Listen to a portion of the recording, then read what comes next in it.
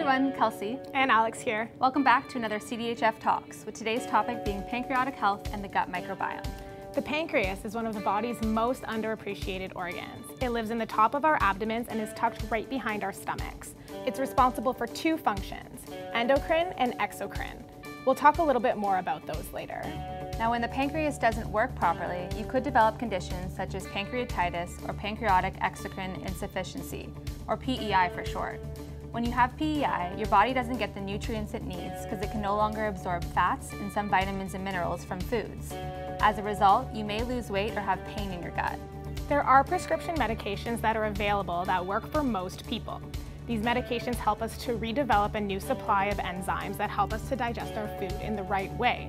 Besides medication, another way to manage symptoms is to eat the correct diet, which you can have recommended to you by a dietitian or your doctor. Further to that, research into the area of the gut microbiome is continuing to evolve in the area of PEI and the pancreas. And they're currently looking at how altering the gut microbiome could have therapeutic value.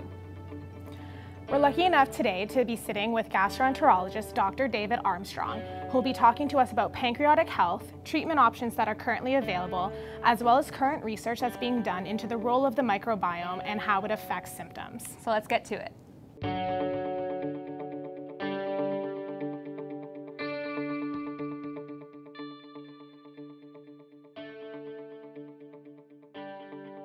The pancreas is a fascinating organ. It's probably one of the body's less appreciated organs.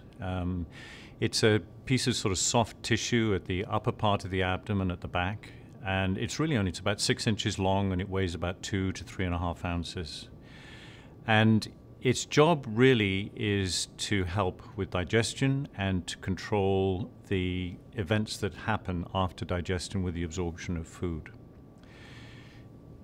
It actually encompasses a number of different functions. Part of it is what's called the endocrine pancreas. That is, it's an endocrine gland that produces insulin and glucagon. These are hormones that control blood sugar levels. What we're going to be talking about today is more about the exocrine pancreas, which is the part of the gland that secretes fluid and other proteins and other things into the gut to help the small intestine digest food after we've eaten it. So the exocrine part of the pancreas, its exocrine function is based on secreting fluid and bicarbonate to neutralize acid produced by the stomach, and enzymes to help digest food. So once food has left the stomach and gone into the small bowel, it gets mixed with pancreatic secretions and bile, and they work together to break the food down into its components. And to do that, they mix it up with fluid, they neutralize the acid with bicarbonate, and then these pancreatic enzymes mix with the food and break the big chunks of carbohydrate and fat and protein down into their components, things like sugars, fatty acids, and amino acids.